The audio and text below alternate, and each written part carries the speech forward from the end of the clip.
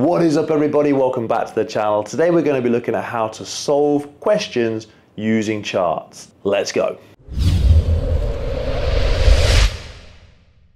So what do we need to remember today? We need to remember to check the value of each part of the graph or table super carefully, because we don't want to make any small mistakes because we've not looked at the graph properly. So let's have a look at this first example. We can see we have a graph here with months across the bottom and rainfall in centimeters across the side, or in other words, months across the x-axis and rainfall along the y-axis. And we can see various months. We can see July, August, September, October, November and December.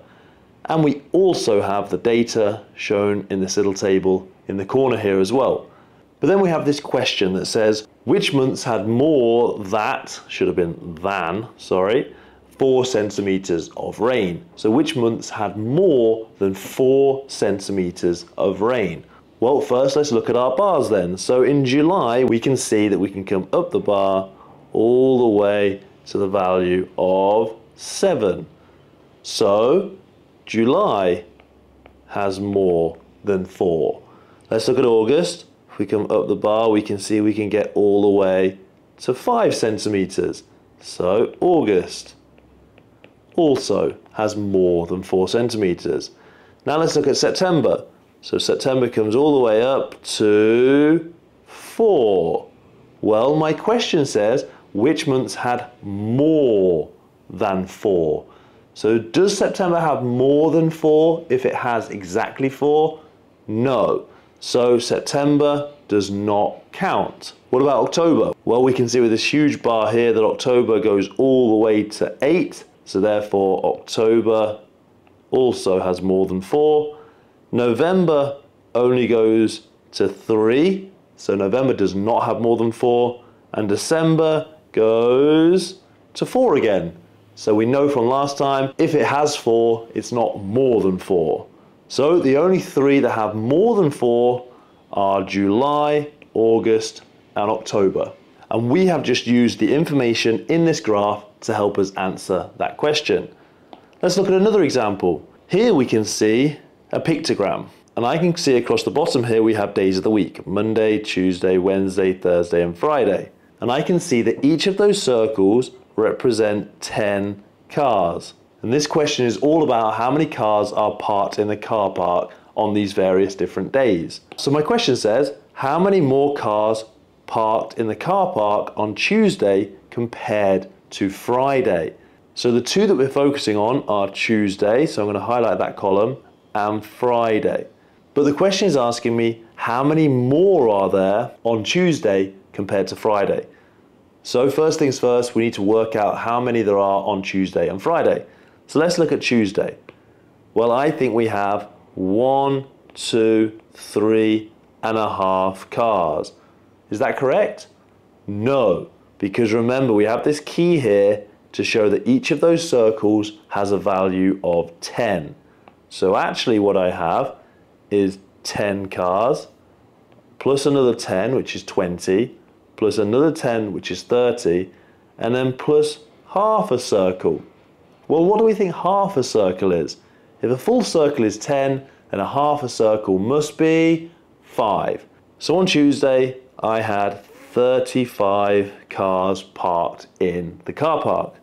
Let's look at Friday, and remember the same principle. We have a whole circle, which is 10, half a circle, which is 5. 10 plus 5 is 15. Let's look back to what my question said. How many more cars parked in the car park on Tuesday compared to Friday? So what it's asking me is, what's the difference between my 35 and my 15? And to work that out, all I need to do is put 35, subtract 15 to get my answer. Now I can use any method I like here. I could use a number line, I could count backwards on my number line, I could use column subtraction if I'm there yet, but I'm going to just work it out in my head because I can understand that 15 is made up of a 10 and a 5. So I think I can just subtract those parts separately.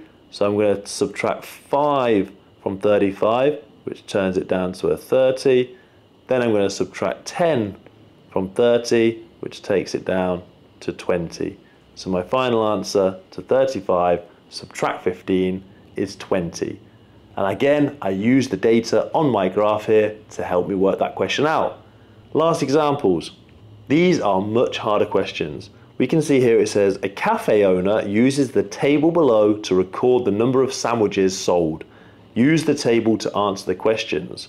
So we can see here we have ham, cheese, tuna and egg sandwiches, and then we have them sold on either white bread or brown bread. So if I wanted to work out how many tuna sandwiches were sold on brown bread, I would look to this answer here, which is 17. But that's not what my question says.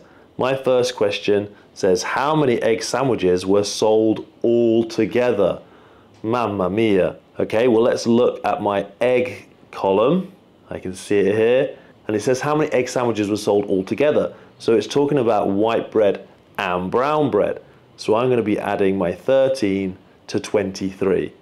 And this time I'm going to use column addition. 13 add 23. Do my 1s and 10s and I'm ready to start. Start at my smallest value, my 2 1s, 3 add 3 is 6. And my 10s, 1 and 2 is 3. So my answer to how many egg sandwiches were sold altogether is 36. Okay, now we have a pretty tricky question because it says which sandwich filling was the most popular. So when we see this, we might try and just find the biggest number, which is this 28 or even this 28, and think that that's our final answer. But it's not, because it's asking us which filling is the most popular.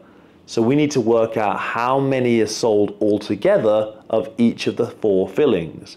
So what I've got to do is add up all of the totals for each of the 4 ingredients. So we know that egg has 36. So let's put that here. Tuna has 28 plus 17. Now again, you can use whatever method you want. I'm just going to use my head. And I'm going to see that 8 add 7 is 15. And 2 10s plus 1 10 is 30. So 30 plus my 15 is 45. My cheese, I have 22 plus 25, which is 47. And my ham, I have 14 plus 28, which is 42. So which sandwich filling was the most popular? Which has the biggest volume? Cheese has 47.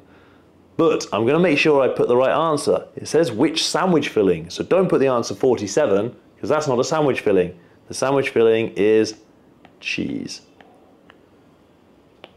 And there you go. That is how to get answers using different types of graphs. Hopefully this video has been helpful for you. If it was, head on over to themathshelter.com, where you're going to find loads more videos to help you with everything you need to know about maths. But for now guys, I'll see you in another video. Peace out.